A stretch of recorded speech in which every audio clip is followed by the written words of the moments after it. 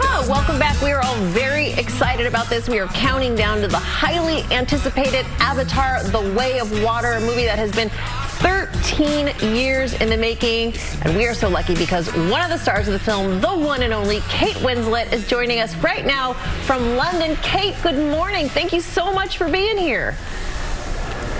Oh, good morning. You're welcome. What's the weather like there? Is it getting cold and Christmassy? Getting a little cold, very Christmassy. We have all the trees up in the studio. Yes, thank you for asking. Look, we are really excited. I hear that you're going to get to see the movie for the first time during the premiere tomorrow. You must be excited about that. Tell us a little bit about your character, Ronal. Do I have that right? Ronal, that's right, that is my character, and yes, I'm really excited to see the film tomorrow night. It's going to be a first for me. I've never been in something before and actually sat with a real studio cinema audience and seen it, so I'm kind of nervous about that experience, especially coming back since COVID. Like, we're all returning to cinemas, aren't we? So I can't wait. No, I play Ronal. She is the female warrior goddess leader of the Metcaina, the water tribe, who the Sully family run to for sanctuary, and she is the matriarch. So Ronal and Neytiri, they come up against each other. You can't have two matriarchs.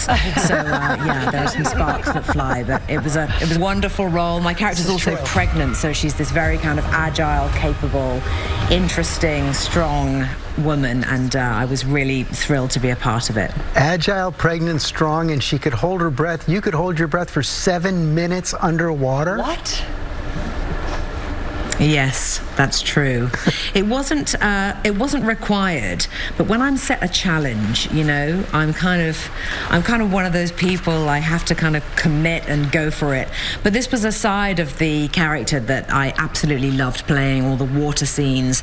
We learned how to breath hold. We were taught by a wonderful man named Kirk Frock, who was our incredible instructor, and all of us were able to achieve these remarkable things. I mean, I couldn't believe what I was capable of. I knew that I would take to it. I would feel comfortable. I love the water, but I wasn't aware of as to just how good I would become at this thing of breath holding. But you don't try it at home. You need an instructor. It is a sport. It's a skill. You have to learn. You have to train.